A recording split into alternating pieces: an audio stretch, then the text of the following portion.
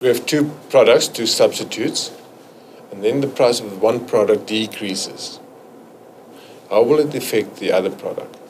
Well, the price of this product decreased, quantity demanded will increase, you will buy more of the low product with the lower price.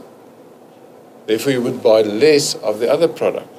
There would be a decrease in demand and eventually a decrease in price. Now, how does this adjustment process to the new price take place?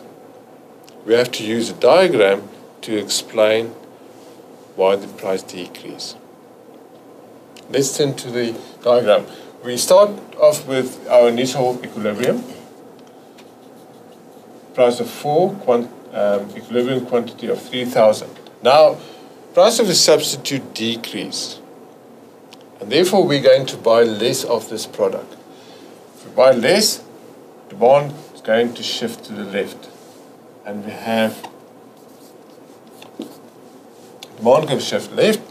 Now, the question is, how does this adjustment process to the new price, equilibrium price of 3 Rand, takes place? How does it work? Well, let's start at the initial equilibrium. At this price of 4, we find there's a decrease in demand. So at the price of 4, quantity demanded decreased from 3,000 to 1,200. So the price of 4, quantity demanded now is 1,200. And quantity supplied at the price of 4? Well, the price didn't change, so quantity supplied didn't change either. We're still at 3,000. So quantity supplied is 3,000. Quantity demanded decreased to 1,200. So we have an excess supply at a price of 4 Rand. And how will the producers get rid of this excess supply? Yes, they will lower the price. And as they lower the price, quantity supplied will decrease. Same time, the lower price, quantity demanded will increase until quantity demanded is equal to quantity supplied, quantity 2,400 at a price of 3 Rand.